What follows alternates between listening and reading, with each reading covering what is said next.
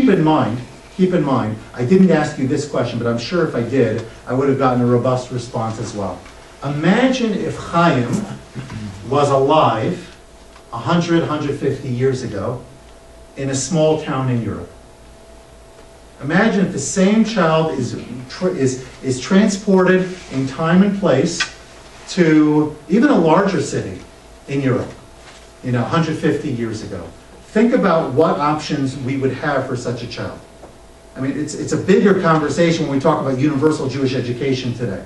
We sort of take for granted the fact that children are being educated really from the age of 2, maybe 3 at the latest nowadays pretty much, all the way till 22, if not 42, right? We're in it through elementary school and high school and what we call base medrash, college, seminary, etc., and some beyond.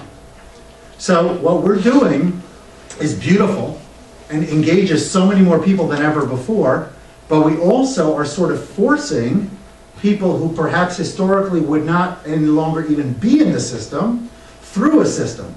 And we're forcing them through a system that may not be equipped to give them what they need in order to make that an engaging experience for all of them.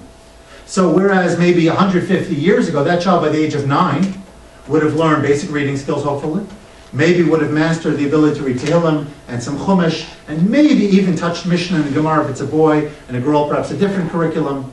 That's probably as far as it would have gone unless, A, they demonstrated real capacity, or B, they were very wealthy. In most cases, those were the two main ingredients that would determine who went beyond. Most others went to learn a profession at that point. They became an apprentice, and they moved on. Obviously, I'm overgeneralizing, but I think we understand that that was the trend. So we're sort of bucking the trend, we're bucking the system. The only thing close to it in Jewish history that I'm aware of is at the time of Yoshua ben Gamla, during Bayis Sheni. And even then, it was certainly not what we have today. So the downside of anything like that is when you try to make everybody fit through this proverbial box is question, well, is the box really fitting for everybody?